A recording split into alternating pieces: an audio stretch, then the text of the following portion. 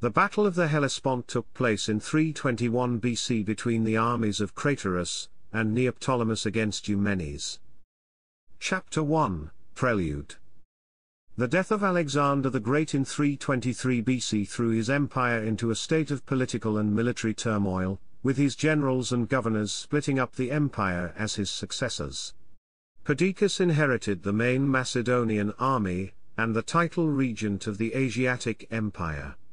He also tried to marry Alexander's sister Cleopatra of Macedon, which would have given him a claim to the Macedonian throne. Because of this, a coalition of other successors formed against him. An army under Craterus was sent to Asia to confront Perdiccas and his allies. Perdiccas sent Eumenes and Neoptolemus with an army to the Hellespont to prevent Craterus from crossing into Asia. Neoptolemus, jealous of Eumenes, deserted with a few hundred horse and joined forces with Craterus. Chapter 2, Battle.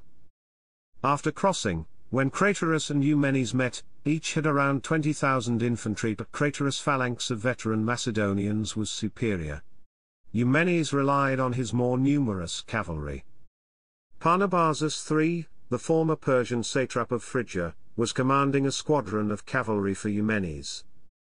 When he came to give battle, he would not set any Macedonian to engage Craterus, but appointed to that charge 2 bodies of foreign horse, commanded by Pharnabazus the son of Artabazus, and Phoenix of Tenedos. They had orders to advance on the first sight of the enemy, and come to close fighting without giving them time to retire, and if they attempted to speak or send any herald, they were not to regard it. Both sides stationed their phalanx in the center and cavalry on the wings. Craterus, commanding the right wing, charged at the onset. The phalanxes engaged, and a stiff fight ensued.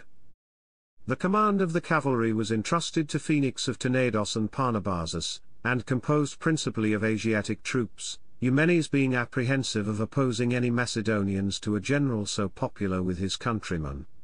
As soon as they came in sight of the enemy, the 2 commanders charged the army of Craterus, which was unable to withstand the shock, and the aged general himself perished in the confusion. With Craterus slain, his cavalry was scattered.